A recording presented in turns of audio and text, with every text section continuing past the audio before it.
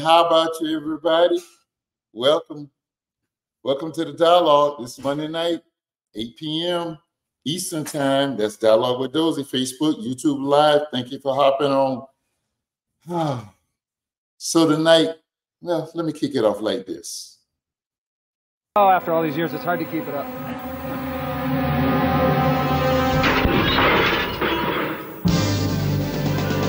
It defined the 80s as much as Reagan, Thatcher and Filofaxes. 300 million people would get in a lather every week over the world's first super soap, Dallas. I'm still a hero down there. They love me, and I love them. Okay, that's it. That's one of the most iconic intros to any television series in the history of American TV. That's Dallas. So I'm tipping the cap tonight to Larry Hagman, who took the character J.R. Ewing to extraordinary lengths. And I'm wearing the fedora in homage to the late great Larry Hagman, who left us in 2013, who was the absolute star of Dallas. So tonight, the dialogue just takes a look back at the TV series Dallas. Dallas was a first of its kind. It kicked off the genre in American TV of late night soaps that led the way to Dallas, and perhaps what thought it would be its closest rival was Dynasty, or as the people used to say in the hood, Dynasty, Knots Landing, Falcon Crest, and several other.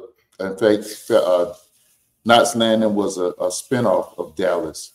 Several other soap operas, late night soap operas that usually aired after 10 o'clock because of their content. By the way, speaking of content, tonight you may hear some words that we normally don't do in the dialogue. There'll be a little big boy TV tonight, some of the clips that we're going to play. But we just decided that we're going to be looking back at several TV shows, and we're kicking out with one of my absolute most enjoyables, and that's Dallas. Dallas aired on CBS TV, Lorimar Productions from 1981, and it ended in 1993 with a 12-year run, and it was resurrected. And we'll talk about that a little later. But tonight, let's just get right into some of the things that happened on Dallas. We're going to look at several clips. There have been a lot of documentaries, a lot of look backs, a lot of inside looks of, a lot of reunion of the cast and everything. Dallas had an ensemble cast that was led by was supposed to be Big Jim Davis and Barbara Bel Geddes, who played the characters of Jock Ewing and Miss Ellie. Some of y'all remember that, don't you? Jock and Miss Ellie. And actually, let's do this clip, and then let's do this series of clips. We'll do ABC, and then we'll come back and we'll talk more about Dallas. Oh, after all these years, it's hard to keep it up.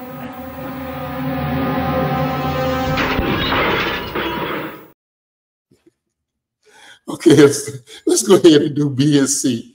You're getting just a glimpse of what it was like on the set of Dallas. Yeah, let's do clips B and C, and we'll stop there. You'll get a feel for some of the shenanigans from Dallas. Everything is fair game, and let's have fun, and we did. And when the cast messed around, the cameras kept on rolling. Patrick and Larry are a couple of the biggest clowns you ever want to meet in your life, and they just feed off of each other. I am absolutely boring up against those two. They were like little children, you know. They just couldn't help themselves, especially at dining room scenes. Dinner's ready. Should we go in? We would cringe every time we'd open the script and there would be this Ewing family dinner. We'd think, oh, no. We have to sit through one of these. So Patrick and Larry would always have food fights. They would put a dinner roll on a fork, and then they'd hit it, and it would fly across. Roll, J.R.? Yeah. Thanks. Patrick and Larry were just kids. And at first it was just the two of them. But pretty soon Linda Gray and I just gave up and joined in. It was easier. There were actually some, actually some off-camera shenanigans, and that's what I how we label them for the director's cut. Off-camera shenanigans that we chose not to show you, but they were hilarious nonetheless. The dialogue is going to look back at several of some of the more popular TV series. Back last year, we were planning for this year's shows, and we said we would look at various categories of TVs and movies and compare them. One night we look at all of the police dramas. We look at other dramas one night, and then we'd ask our audience to help rate which one was the best. And we look at the ratings that they occurred during those times. And we just said we will look at that. But tonight I just wanted to look back, and we're going to look at, we're looking back at Dallas tonight. And we're actually going to look back at another favorite TV that I know is going to be really fun for this show. We're going to do this in the upcoming month or two. And that's the sitcom Martin. Y'all remember that, don't you? Both broke on the scenes in the mid-'80s. We're going to look back at that and have a little fun with Martin.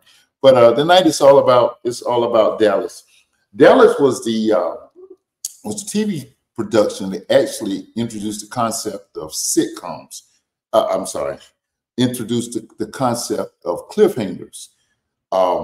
It had cliffhangers that would go from one season to the last episode of it would leave the audience waiting until it started the next year, till the next season of Dallas started to get an answer to the cliffhanger. And then one of the most popular cliffhangers of all, and we'll talk about it in a minute. Y'all know what it was. It was one of the highest rated TV programs when they finally exposed. When they finally did the exposure, it was one of the highest rated TV programs in the history of Dallas. And so I want to just show you a little bit more about the behind the scenes shenanigans. And if you ever want to just have a good time, if you're a history buff like I am, I get historical about everything. Go back on YouTube and look at behind the scenes or the making of. And you won't see so many of those clips until the latter years, latter movies, latter sitcoms, latter TV productions. But you will always see Entertainment Tonight and other entities will go back and revisit, and they make for some interesting TV. And we're just going to have a fun time with those kinds of things on the dialogue. There's another hilarious scene that showed you some of the behind the scenes. Like I said, I didn't show you everything. Some were just plain gross. Some of them, the language, I would not show them. And then there's this, but I want to show you this one. The language is a little risky in this one. Let's go to C and look at this. The shenanigans that happen off camera between these two clowns, well-known clowns, Patrick Duffy and Larry Hagman. Hospital bed. When we were first married, I just loved her so much. Larry does this incredibly emotional farewell, and oh, she can't die, Bobby. She just can't. A little tear. Oh, Bobby, she's got to live. Patrick says, would it help if we sang that old song we used to when we were kids, J.R.? Yeah. I was lying there thinking, this is not in my script. Do your balls hang low? Do they swing to and fro? Do they itch like a bitch when you drag them in the ditch? Can you throw them over your shoulder like a continental soldier? Do your balls hang low? I was trying everything I could to not laugh.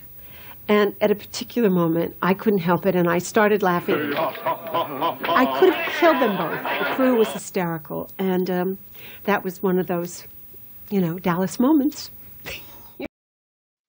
That was one of the funniest behind the scenes. It was a little off-colored song that Larry and Patrick Duffy sing amongst themselves, and they did that to throw Linda Gray off script.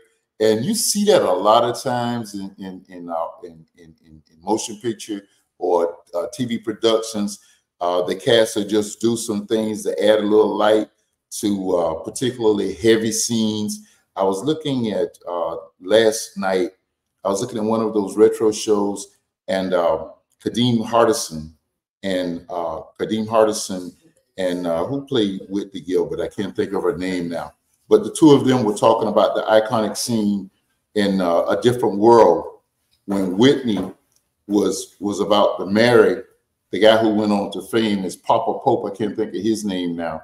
She was about to marry him, and Dwayne Wayne, Kadim's character, came running down the aisles and broke up the marriage.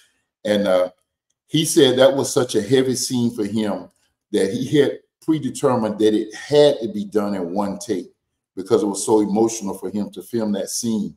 And if any of you all saw that scene in A Different World, I know I'm dating myself, but I'm old as a calendar. And they were rolling, and he had given someone the instruction to pull him to grab his left arm, and that was a key to him to go on script and start speaking those things that were in the script.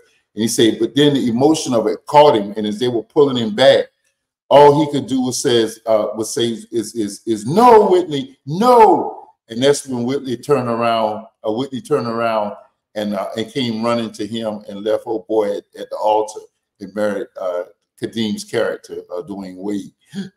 Excuse me, Dwayne Wade. It was hilarious.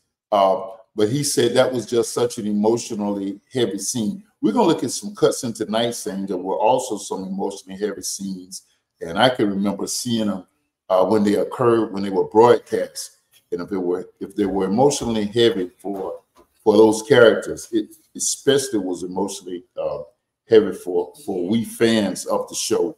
And I can remember where I was, what I was doing, and everything.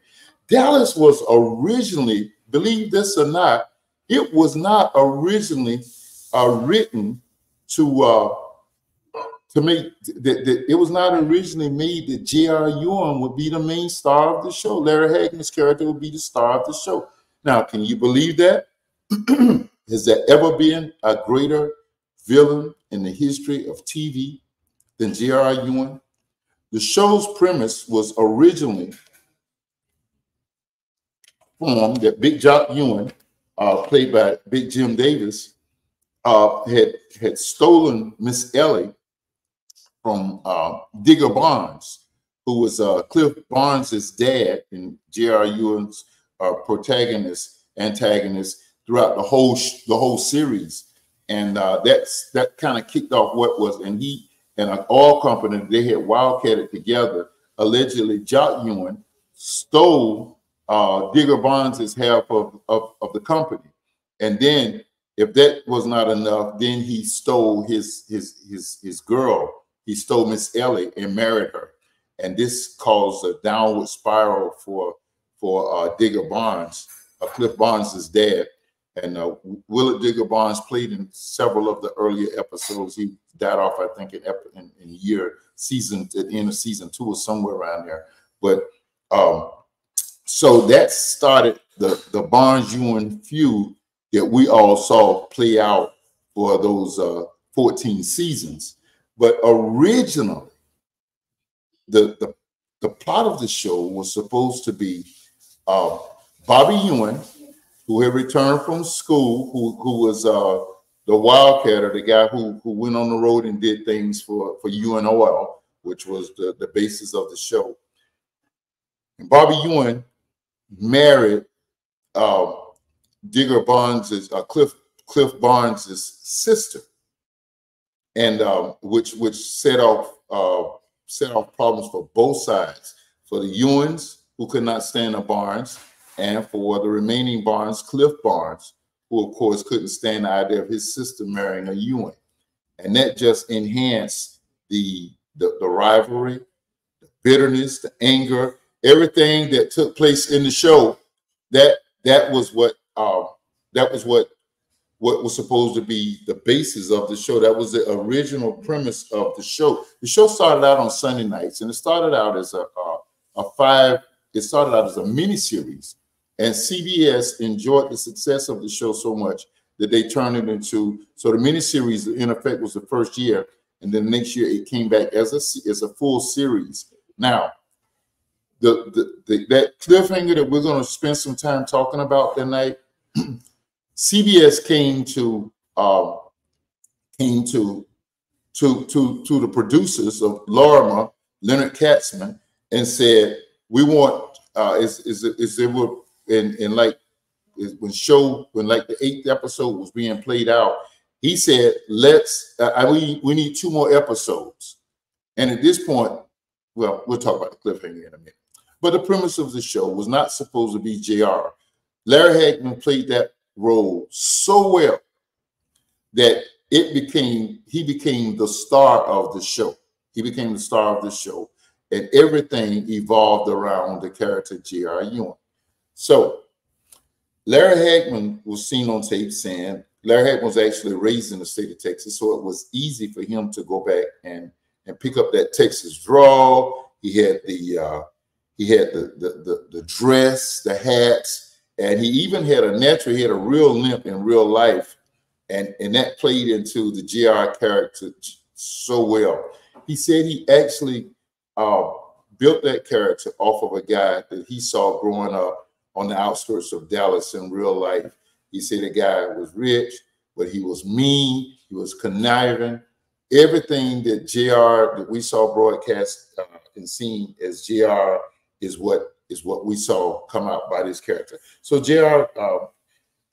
Dallas was a portrayal. Remember the series debuted in the 80s. It was when wealth and riches, it was the Reagan era, wealth and riches and being, capitalism in full effect. So it was a full portrayal of wealth, of sex, of intrigue, conflict, and of course, power struggles, and everything centered around the Barnes-Ewing feud. The Barnes-Ewing feud. In fact, one of the greater cliffhangers around the end of the show and around 1990 had to do with the Barnes-Ewing feud. And as you know, Oak Cliff Barnes, he always usually got the downside of the feud most of the times. He was on the losing end. So I wanted to talk about that cliffhanger. I was wanting to get a little further down in the show. Let me talk about some of the characters. Larry Hagman had a very successful stint in I Dream of Jeannie. In fact, about it, when I first saw him playing that role, that's Major Nelson. How can he play this role? He made a dramatic shift. I mean, it really went to that guy's talents. Larry Hagman had to be one of the most talented actors throughout the history of Hollywood. He studied that role, he played it, he would grab the script and make it his own. Some people said it was just such an improvisation that he did that made the show what it was. And he came off of I Dream of Jeannie. Patrick Duffy had come off of the series, I just can't recall the name of it. I had it in my head when I started to see it. He was Aquaman or something like that. He was similar to Aquaman. Hey, Mac, how's it going, man? And that's where he got started. And he was underwater the whole show. And he came on and he accepted the role of Bobby. And that's very pivotal. And then Jim Davis and Barbara Bel Geddes were B actors who were career Hollywood actors. And of course, she played the role of Pamela. Why can't I think of her name? Why do I have to refer to the script to look at her name? It's amazing. But she would be on and off of the show. Oh my goodness, I can't think of her name. You know who played Pam? She was the one who Bobby brought home and married. Well, she was the one who she had been in several series, but nobody had ever were as well known maybe as Larry Hagman because of the success of the series I Dream of Jeannie, and he had played that role. I don't know why I couldn't think of Victoria Principal. Victoria would leave the series several times and leave it for good later on. Yeah, Victoria, thanks, Mac. So Mac so let me just give you my affiliation to the series. Some of you all know I was a policeman in a Florida city. And Dallas would come on at 10 o'clock. And this was just about the VCR stage. And when I worked the overnight shift, you either had to be to work at 11:45 or you had to be to work at 11:45. I would always request to be what they call late call Friday night so I could see Dallas. And when the VCR boom took off, I would always tape it. And I kept most of them. I think I still got all those old Dallases somewhere. Of course, it's in syndication. You can see it. Now we just get it right out off of our cable system. But I would always tape Dallas. But when I would request late calls on Friday night so I could see Dallas. And of course, preceding Dallas was Miami Vice. We're going to feature it at one point. Miami Vice made the deadly decision to go head-to-head with Dallas, and it was Miami Vice's demise. We never understood why the producers and the producer, Michael Mann of Miami Vice, is right down here in Fort Lauderdale. Sometimes you'll ride the boat in downtown Fort Lauderdale, and you'll see him on his back porch. Sometimes, right, you just see him out there looking out over the waterways. But that was a death blow to my beloved Miami Vice when they went head-to-head with Dallas. Something about the setting of Dallas, and I spoke to a gentleman today who actually went to Southfork Ranch, which was located right out of Dallas, in a city called Parker, Texas. And Southfork was the exterior where you saw a lot of the scenes, the pool scenes. I can't tell you how many characters were dipped in that pool, pushed in the pool. J.R. was one of the ones himself.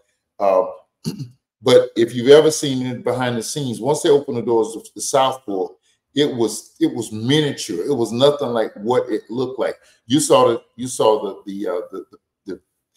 clip that we showed where they did the dinner scenes in that dining room, where a lot of the shenanigans went on.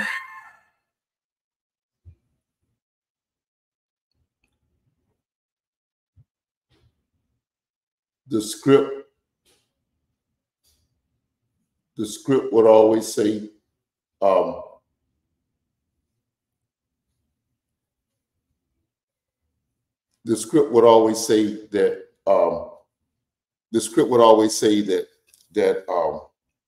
got lost. I heard that scream. Anyway, it would say that whenever there was a dinner scene, the ladies, Victoria Principal and Linda Gray would scream. They would scream because they knew that it meant they knew that it meant that there would be a food fight scene between those two funny men, Larry Hagman and Patrick Duffy, and we showed you some of that. But actually, it was never anywhere near that size. Nowhere near that size. The dining room inside of Southfork. So all of the interiors of Southfork were shown. All of the interior scenes were actually shown. All of the interior scenes. Where? Bathroom? Where? One of all of the interior scenes were actually shown inside of was shot on a soundstage in California. So what the cast would do, they would go to California. They would go to Dallas in the summer, and for about 8 to 12 weeks, they would shoot exteriors. So that that was a lot of logistics and a lot of planning that they had to do. They would go there and shoot those scenes for the whole season, for the whole year, and then they would go back out to the soundstage and do the interiors where most of Dallas was done. They said at the latter years, and this was a fact that I didn't know. I did this in the research. I didn't know that Dallas had lost. That Dallas had actually made a lot of changes because of the Dallas made a lot of changes. Bear with me, I just had a little situation. Dallas made a lot of changes because of budget cuts, and some characters actually, and some of the main characters near the end of the series actually left, were left from Dallas because budget cuts. And one of the budget cuts consisted of them doing everything in Culver City, California, where Lorimar built the whole replica of the outside, the exteriors of Southfork, including the pool and the initial scene that you saw in the intro. So those are some of the things. Now we're going to come back in just a second, and we're going to talk about we're going to look at some of the major cliffhangers. There were 2 major cliffhangers throughout the tenure of the series. Do you have any questions? Go ahead. Let's see. He was interpreted in the movie Fall Safe. Yeah, Victoria. So yes. So Mac, you got questions? Anybody? Put your questions on board and let's throw them out. Let's deal with them. This is going to be the first of a look back at a television series that we have we've been looking at, and we're going to look at, like I say, the next one will probably be the sitcom Martin. That was just in me. I saw that the other night. What we're going to do now, we're going to run to our break, and we're going to come back in the second half and look at some further clips and have some more fun looking back at the television series Dallas.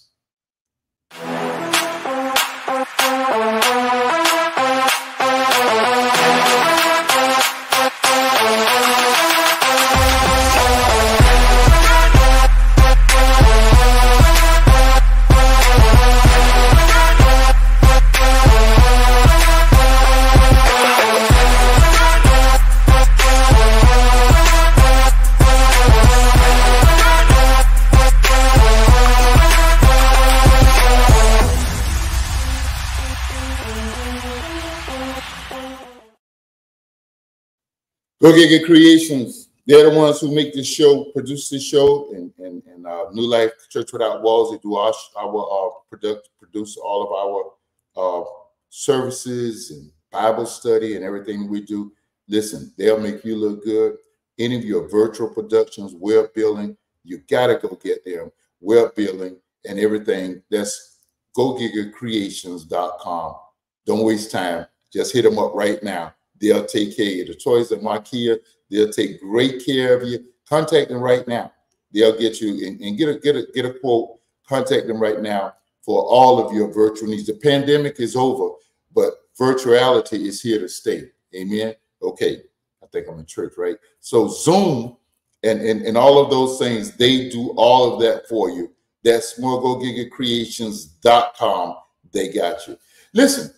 This will be the last night that we'll observe Women's History Month, and we want to do that now with a very special young lady.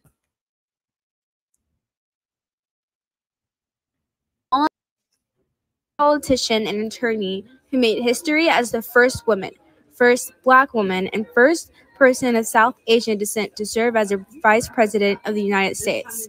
Prior to her vice presidency, she served as the United States Senator from California and as the Attorney General of California. Throughout her career, Harris has been a vocal advocate for progressive causes such as criminal justice reform, healthcare access, and women's rights. As a vice president, she continues to play a significant role in the Biden administration, focusing on issues such as voting rights and academic recovery.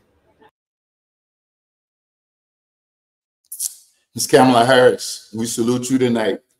We could not do a Women's History Month and not salute you as the first woman and the first African Asian to hold the office of Vice President in the United States. And tonight we salute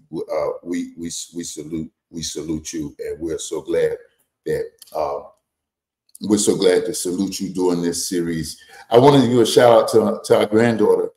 Joy, that's the producer's daughter. She did a series of Black history voiceovers for us several years ago. And as we were preparing to do these women's history observance, I was preparing scripts, but I said, we got the best voice in radio. And thank you, Joy, just for taking that over for us and doing that. Listen, we want to talk about cliffhangers, because cliffhangers was actually got their start in TV on Dallas, and cliffhangers is what made Dallas. It was to the point that every year, at the end of the season, there was a cliffhanger. And of course, the greatest cliffhanger we know was the end of season 3. And here's what happened. The producers went back, as I said earlier, they went back to the producers of Dallas because of its ratings boost. And they said, listen, let's go back and let's bring in some more. They ordered 2 more episodes of Dallas for season 2. And it's season 3. It is just so funny that you would hear the cast talking about, well, what do we do? What do we do? We got to do this. And they said, let's introduce the concept of a real cliffhanger. They had some measure of cliffhangers, but nothing like season 3's cliffhanger. And what they decided to do, I won't use the language, but they just says, shoot this, the SO, whatever. Shoot him, shoot JR. And so that's what they did. They decided to shoot J.R. Ewing. And that was the cliffhanger. And that's the cliffhanger of all cliffhangers. And not only was it an awesome cliffhanger, but it also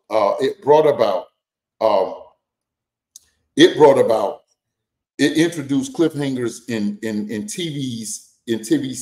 TV series after that, started doing a lot of cliffhangers. So I think that would be D, stars at 19. Let's just go back and look at that whole little episode. Holy smokes, that might work.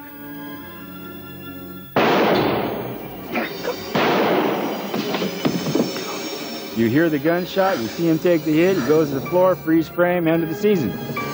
From that moment on, this show was the leading show in television for the next 6 years.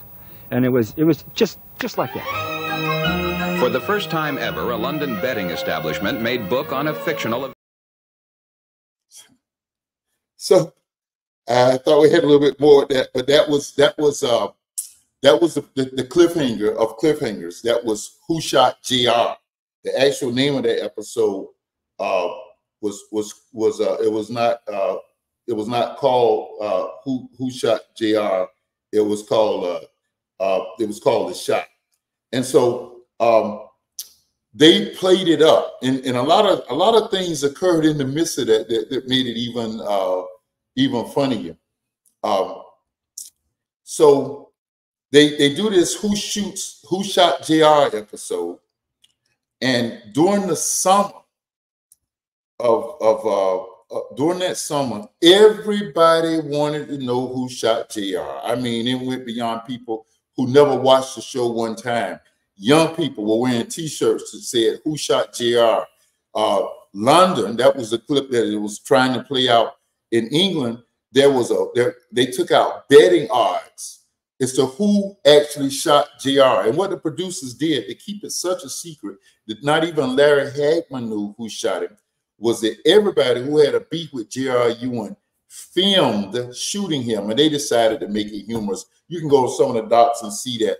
They like, take this and take this and take this. Just kept shooting him. His dad shot him. His wife shot him. His brother shot him. Ray Krebs, his other brother, shot him. Everybody took a shot at shooting JR, so that at the end, nobody actually knew who shot JR. One of the things that Dallas did, it really introduced the concept of secrecy on the set of a motion picture or a TV production. And you're going to see real secrecy in just a second. But they kept that. And as it would play out, and it was leading to the season, and it was set to be just, I mean, a blockbuster of viewership. I mean, like something we had never seen before, with so many millions of people across the globe wanting to see it. Larry Hagman revealed that he was paid. I mean, he wasn't paid. He was offered $250,000. Man, that's kind of small right now to reveal a big secret. But he was offered $250 million, $250,000 to reveal who shot him. He was actually invited to the White House. He was actually invited to the White House, and while invited to the White House, President Reagan asked him, President Ford, I understand, who was not in office, reached out to say, hey, tell me, man, who shot you? It was so funny. The betting odds, it caused a frenzy. And to make things worse, the show, there was a strike. There was a writer's strike that year. The last one until the one we just experienced this last year. That's why a lot of our TV programs have not come on. All American has not come on yet. All American has not come on. The Equalizer has just started coming on. That's why we're behind on all of our programs. It was the writer's strike. Well, there was a writer's strike, and the writer's strike caused the show to be produced. So what did that do? That just blew up the intrigue because everybody wanted to know who shot J.R. If that wasn't enough suspense and intrigue, the next thing that occurred was that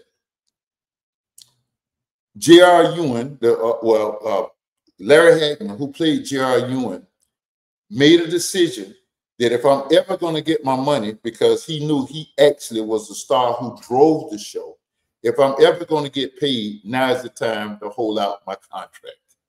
So you had all kinds of things happening. When the strike was over and the show was ready to go back into production, there was no J.R. Ewing. And so the first day that they finally settled, he would go on to say, and you really need to go back and look at some of these, the backdrops of these, look at these YouTube, all of these things. He said that he didn't get quite every penny he got. He said, but it was only lacking a few pennies. So he basically held the production of Dallas. He held them at bay because this was a time they even thought about bringing in another person to play the character. They talked about cutting the character off, and they knew that he was the cash cow. Larry Hagman was the cash cow that made Dallas the production that it was. So that's what we were. That's what we are. You just saw one of the greatest cliffhangers in the history of TV. And if that wasn't enough, if the strike wasn't enough, if J.R. and by the way, when Larry Hagman returned to the scene, people were wondering, is he going to show up? Is he here? What are we going to do? He came in a helicopter that made a grand entrance. It had champagne for everything. One of the things Patrick Duffy revealed every day while they were particularly on when they were away shooting on location, they would meet every morning at 7 o'clock and start their days. The two of them would start their day off with a glass of champagne. And Larry would carry champagne throughout the day. And he said, amazingly, it never affected his work. And we kind of know Larry Hagman's history. He ended up having a liver transplant about 10 years before he actually passed.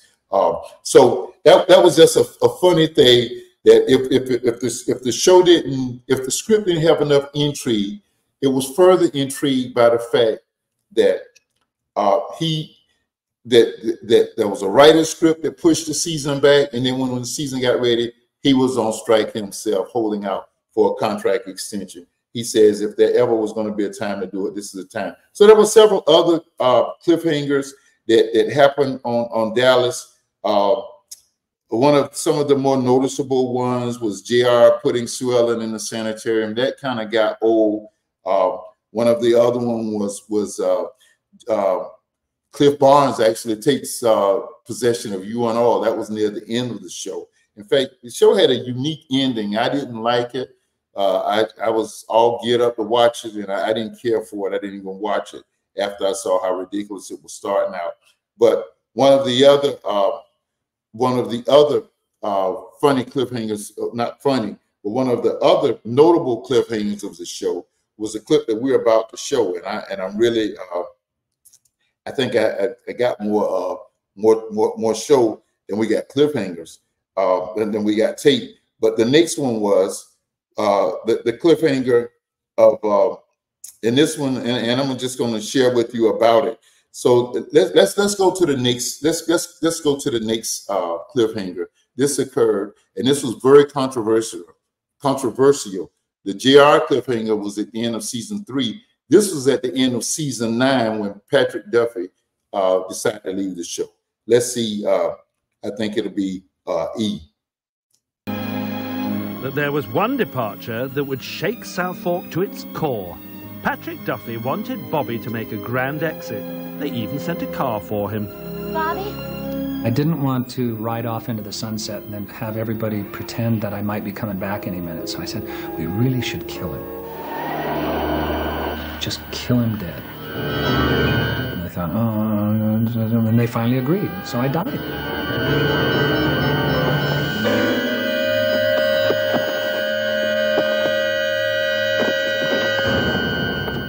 When Patrick left the show, what a sad thing. We all love Patrick.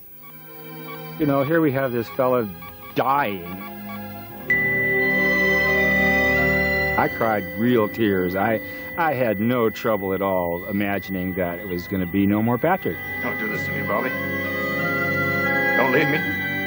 I begged him not to leave. I begged Sue Ellen not to leave, too.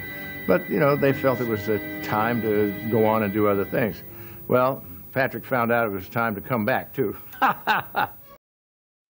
So that was a sad night for me. I remember I was at a point where I would walk to work. If I walked overnight shift, it was too hot to walk during the day.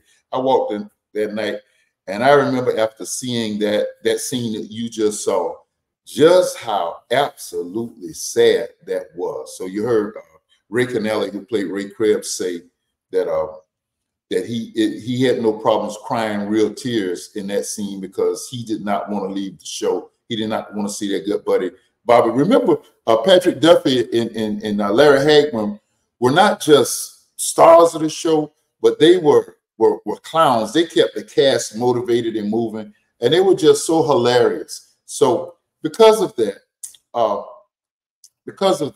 it made it difficult to see him leave. And man, did he ever play that part? Did he ever play that last part? And so I saw that night as I was leaving for work, and it was really, really, really sad. And one of the things that made it sad was I could remember like it was yesterday. I could hear Larry Hagman saying, "Don't do this to me, Barbara. Don't leave me." And then a fake tear. I understand he put an onion in his eye, and a tear fell from his eye. Never had we seen J.R. cry during the course of the series, and that was just it was crazy. It was crazy. Now, a lot of stuff happened during that year. It was a cliffhanger, and we didn't know if Bobby if you heard the monitor ticking him signal 7 or dead. We didn't know if when it came back on the next season, if he was going to miraculously be brought back to life, if his tenure on the show was actually really over or what. But as it was, Patrick Duffy wanted to leave the show. He thought he could do some things on his own because he had made his star power big enough. Well, it just so happens it didn't quite work out that way. You heard Larry Hagman kind of talking about that at the end. It didn't quite work out that way. He did some commercials. He did a couple of feature movies, but nothing ever took off. He recorded an album. He wasn't a great singer, and none of that actually took off. And so Dallas went on, and Pam married a guy who had been looking at her even while she was married to Bobby.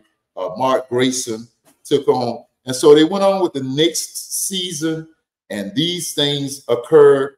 And then all of a sudden, this happened. Next clip. He said, "You can't come back unless that whole year was a dream." We laughed, went ha ha ha, and I went out to talk to Larry and he said, "Come on back, we're going to have fun." And I thought, yeah, I'm not having fun out here. And then I came back. TV programs discussed it. Newspapers reported it. How exactly would Bobby Ewing be brought back from the dead? No cast member knew what was going to happen, including Victoria. Millions tuned in on Friday night to witness Bobby's apparent resurrection. Nobody knew how I was coming back on the show. Everyone thought Bobby would appear during a wedding scene. Come on, Bobby! But that was not to be. I couldn't film anywhere on a lot in Los Angeles because somebody would know what we were doing. So Leonard hired a commercial crew, a crew of guys who only do television commercials.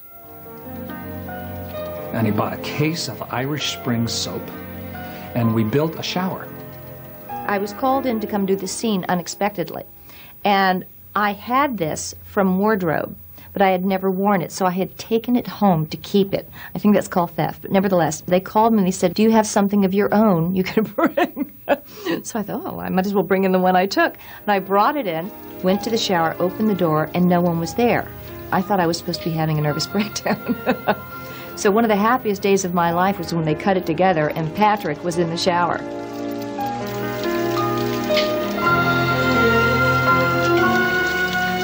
morning.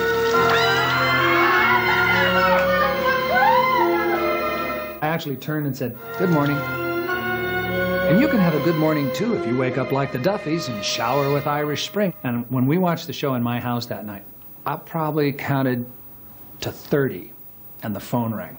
And it was Victoria. I have no idea what I said. I'm just sure that I was incredibly happy, and I'm probably cursed. She's going, "I can't believe it." She had no idea it was going to be that. So it was very exciting. It was really. So Leonard Katzman did a fantastic job of introducing or really maintaining secrecy on set. And I guess he learned it from season 3 with the J.R. with the Who Shot J.R. cliffhanger. And in that cliffhanger, nobody knew who shot him, not even only Leonard, the producer and the person who shot, who actually spliced the tape for that show that night. Well, for this one, you just heard Patrick Duffy tell just what extraordinary lengths they went to keep this secret. Now, this is real controversial, and I'm going to talk about it in a second. They do this dream episode, and they rent on a sound stage. They built that shower that you saw. They actually built that shower. He has this whole case of Irish Spring soap, and if you remember the scene, you see actually the green soap that he was lathering up with. And what he did was to make sure. He said they shot it on the first take. He turned around on the first take and said, "Good morning." The Duffy family. But he said he did it on the first take. But just to keep it secret, the only person who went there was the cameraman, Leonard Katzman, the producer, and one of the writers. The only ones on set, and that person was his son. So he knew he would keep it secret. And Patrick Duffy, of course. We welcome your comments, by the way. Please write in before we go off, and let's chop this up a little bit. But those were the only ones who knew. And he said he shot it on the first take, and they were through. But Leonard Katzman stayed there for 8 hours, continuously doing that over and over. So it actually looked like an Irish Spring commercial. So nobody knew. You saw Victoria Principal say she didn't even know. What happened was she shot that scene, and she thought she was just shooting a regular scene, and they spliced it together. You saw the reaction of that live audience over in England when they saw it. Well, I don't care how many times I see that reaction. It always brings laughter and joy to me, because everybody was happy to see Bobby come back. Were they really? Not everybody was. In fact, many people say that was the downfall of the show. The ratings started to plunge. They said that the dream episode was just too much to believe. They said, for one thing, and I'm going to answer your question, Toya. They said, for one thing, too much had gone into that season. They had brought new cast in, and the writing had kind of gone in a different direction. And actually, Susan Howard, who played Ray Krebs' wife, Donna Krebs, had become the writer. And one of the things I failed to tell you that the cast, Leonard Katzman actually died halfway through Dallas's run, and the cast were Larry Hagman, Patrick Duffy, Linda Gray, Victoria. Many of them directed many of the scenes. In fact, Larry Hagman had worked himself up as an executive producer. And so what ended up happening was Susan Howard, who played Ray Krebs' wife, never came back because she said it was just too much to believe. And the show's ratings did plummet after that. And they also made some other, what J.R. Ewing, what Larry Hagman said, mistakes. They played up the European thing. He put down the Cadillac and started driving Mercedes-Benz. And they had a plot line that shot a lot of time over in Moldaria. And he said those were just fatal things to the scene. I just think it just kind of played itself out. But you saw what extraordinary lengths they did. This stuff, I knew that they kept it secret, but I didn't know the lengths that they had gone do that. You ask, what was your favorite thing about the show? I guess even though you guys make me look good every Monday night, I never was a TV guy. I never wanted to be in front of a camera because I never thought I was, that kind of camera worthy. I was into voiceovers and radios and stuff like that. But I always admired great acting and writing and things like that. And I think it was just the mastery of Larry Hagman of the J.R. character that would probably be my favorite thing about the show. He was just amazing. I heard Howard Keel, who came on later to replace when Big Jim Davis died, he became Miss Ellie's husband. And off camera, I know he said one time, probably 4 years before the end of the show, he said that this show could go on without anybody, without everybody. We can live without everybody on this ensemble. But if Larry Hagman ever left the show, it would be the show's demise. And that's really saying something about a character. And he really played that role, and he played it just exceptionally well. He owned it. And remember, this is a guy whom we had last seen. We saw him in a few B movies, but whom we really last saw as he was the guy that we really last saw as a comedy, starring in a comedy with That Dream of Jeannie. Let me get to that part about Jeannie. So the show will ultimately end with Ewing Oil getting in trouble with the government and having to sell Ewing Oil, which was J.R. Ewing. He cared about that more than he cared about anybody or anything. He was really married to Ewing Oil. And guess who came back to be the one? She stayed in the cut until the final papers were to be signed to buy Ewing Oil. It was Barbara Eden, who was his castmate on I Dream of Jeannie. And I always liked her, I hated her after that. It is amazing. It just goes to show you how you can't carry characters over to real life. And a lot of characters, a lot of stars talk about that. They say that's what they get all the time. People carry their roles over and expect that of them in real life. And in Dallas, and that was almost new back then. They talked about how they could go nowhere because that show was so popular. And we hear that now. So there was a Dallas reboot. Troy, thank you. There actually was a Dallas reboot in 2012, which was about 20 years after the original show. Let me tell you how it ended. So it ends with her buying the company. That was the week before the last week. Then the final week ends with the fantasy episode that I couldn't stand, with nobody's hardly living at Southfork anymore. Miss Ellie's gone. They're all gone. They moved to Asia. The kids have gone. The wives are not there. Bobby goes up to J.R.'s room. He hears a gun cock. And then it goes into a 2-hour episode of a fantasy episode where Bobby's a playboy, J.R. is a wimp. It was hard. It was too hard to look at. I couldn't even look at it. And then the show comes back to reality at the end, and you hear a gunshot. And then Patrick Duffy kicks the door open and he hollers out, "No!" And Dallas ends like that. That's how it ended. So it ended like that. But they did do two Dallas 2-hour movies during that 20-year interval between the ending of the series and the reboot that TNT picked up in 2012. So, and one of those movies, it was really bad. J.R.'s appearance was really bad because the liver ailment had shrunk. I mean, he lost his size, not only his weight, but he shrunk as he went down. And none of them carried the weight of one of the worst Dallas weekly episodes. But they did a reboot. So let's go to that picture. Let's see that cast of the reboot. And maybe I should have had their names up. But the cast, it's the last graphic. Yeah, we can't hardly see them.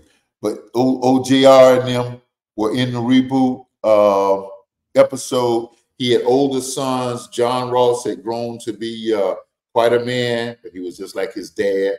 He did the same kind of conniving stuff that his dad did. And it was challenging. And I had really gotten into it. It ran 3 years. And then Larry Hagman died in real life. And I'll never forget that cold winter night that they did his funeral scene. They brought Sue Ellen back. And she played in Linda Gray played in the reboot. And the people who returned were Linda Gray, J.R. and Larry and Patrick Duffy. And they came back. And you see how I just called him J.R. His man got a name is Larry Hagman. And they came back, and then they had a cast around them. And it really, TNT did a great job with it. But after Larry Hagman died in real life, they decided, I think, to end the series. They thought that, and I don't think it was really killing in the ratings, because it was just a few of us hanger-ons who just loved all things Dallas. And so we watched. Now listen, here's what's funny. Dallas was the best of the soap operas, and there were some good late night soap operas, but Dallas was the absolute best. Let's see. Do you think that Dallas should be? We did the reboot. Who would be the cast? So that was I think I just answered that. They had 3 of the original stars. Patrick Duffy is now 77 years old. One of the things that happened during the course of Dallas was Patrick Duffy is from Montana, and his mother and father own a bar out there, and they were brutally shot and killed in a robbery out there. And he talked about it, and the cast talked about it when he returned to the set. How do we do this? And he just said everything just worked so naturally, and the cast was so loving and surrounding him with such love, and everything worked well. But those are the realities that happened during a long series. That series ran 14 years. I hope you have enjoyed. It was so much fun researching this for this show tonight, looking back at all the old tape, all old episodes, and looking at all of the a look back at YouTube. We had a whole lot of great resources. Entertainment Tonight did a lot of the cast 25 years later, and it's just really interesting to look back and look at those shows.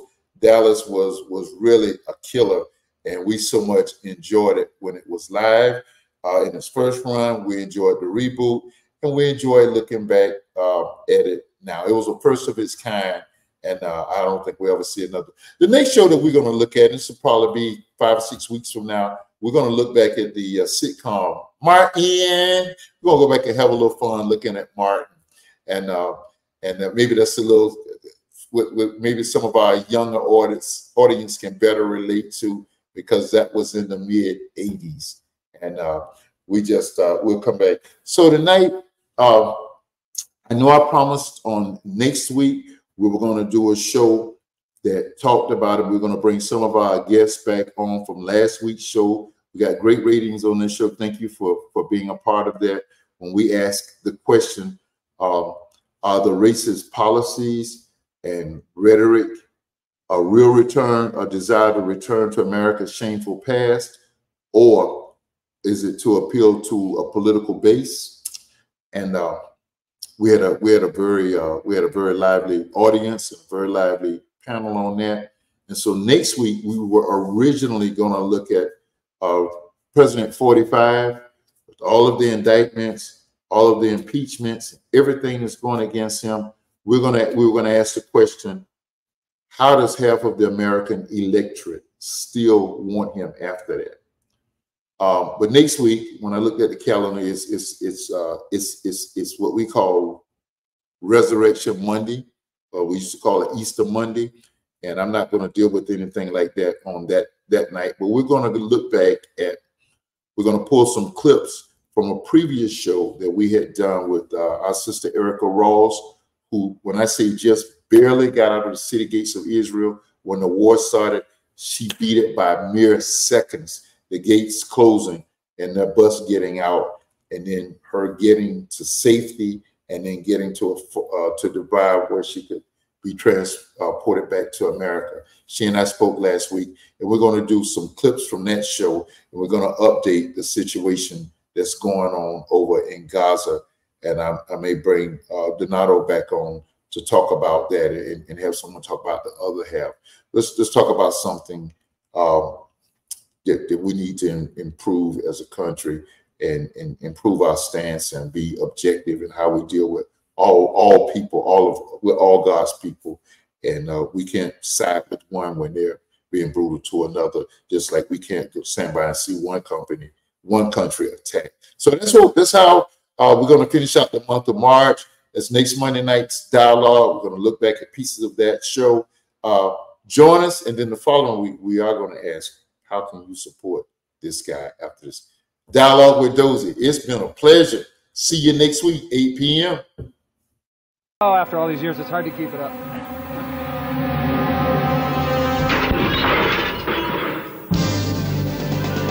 It defined the 80s as much as Reagan, Thatcher and Filofaxes. 300 million people would get in a lather every week over the world's first super soap, Dallas. I'm still a hero down there. They love me, and I love them.